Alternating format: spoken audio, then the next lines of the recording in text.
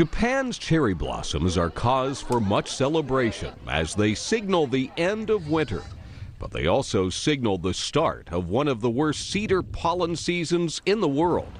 In Japan, where about 1 in every 5 people suffer from the allergy, the problem is tantamount to an epidemic. It's so widespread, in fact, that pollen forecasts have become a standard part of TV weather programs. That's where the Pollenbot comes in. Weather News Japan is using these spherical detectors to monitor the amount of pollen in the air. It's a whimsical solution to a common annoyance.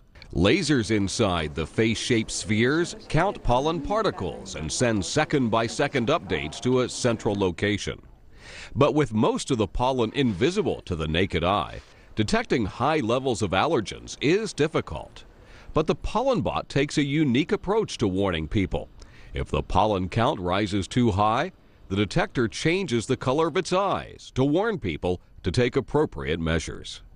Mark Hamrick, The Associated Press.